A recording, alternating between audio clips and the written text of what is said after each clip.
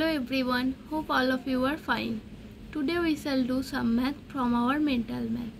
So, everybody open your mental math book, page number 34. Look at the question number 1. Convert 2768 liters to kiloliters. মানে 2768 লিটারকে কিলোলিটারে convert করতে বলেছে। তোমরা সকলেই জানো কি 1 liter equal to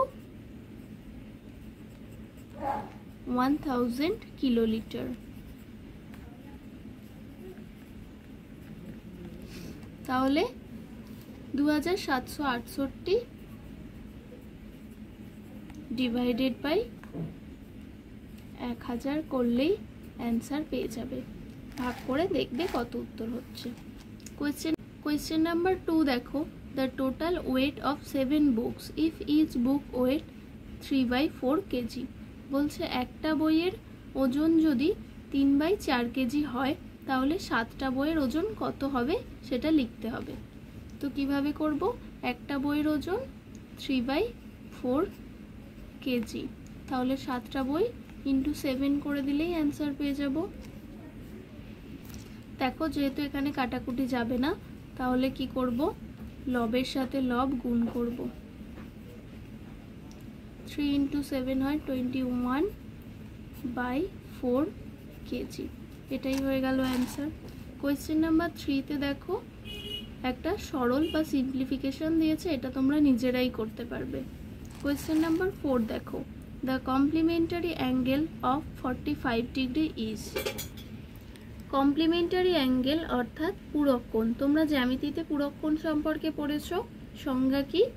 যে দুটি কোণের সমষ্টি যদি এক সমকোণ বা 90 ডিগ্রি হয় তখন তাদের একটিকে অপরটির পূরক কোণ বলা হয়।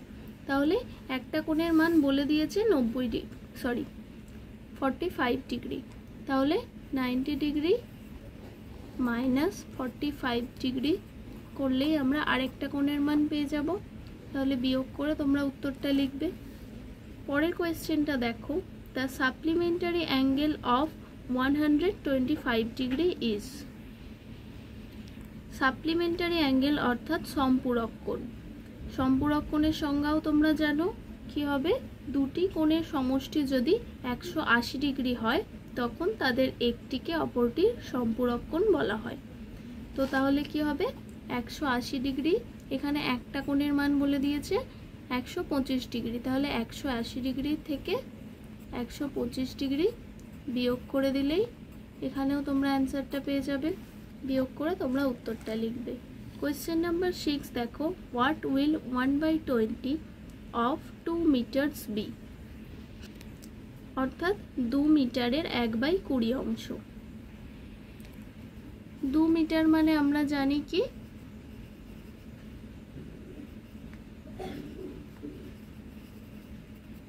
200 সেন্টিমিটার। তাহলে 1/20 ইন্টু 200। এবার আমরা কাটাকুটি করব, 0 0 কেটে দিলাম, 2 × 10 হয় 20। তাহলে অ্যান্সার কত হলো? 10 সেমি। কোয়েশ্চেন নাম্বার 7টা এখন তোমাদের করতে হবে না। কোয়েশ্চেন নাম্বার 8 দেখো, বিয়োগফল নির্ণয় করতে হবে। এটাও তোমরা নিজেরাই করতে পারবে।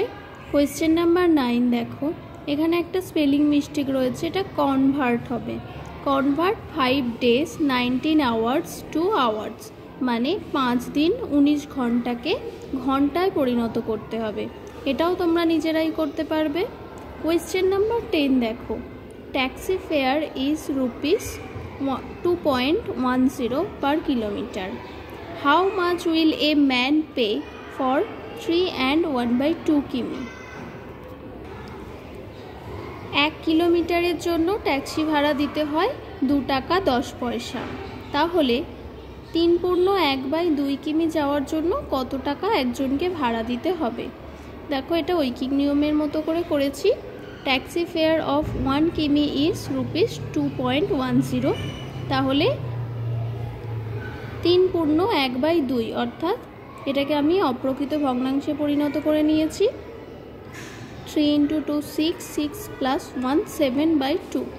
তাহলে 7/2 কিমির জন্য নিশ্চয়ই আরও ভাড়া বেশি হবে, তাই আমরা কি করব 2.10 ইন্টু 7/2 এটা করে দিলেই অ্যান্সার পেয়ে যাব। ওটাই লিখেছি দেখো 7/2 ইন্টু 2.10। এবার তোমরা কাটাকুটিও করতে পারো অথবা লবের সাথে লব গুণ করে তারপর হর দিয়ে ভাগ করেও অ্যান্সারটা লিখতে পারো। তো এখানে তোমরা ভগ্নাংশে অ্যান্সারটা নির্ণয় করবে।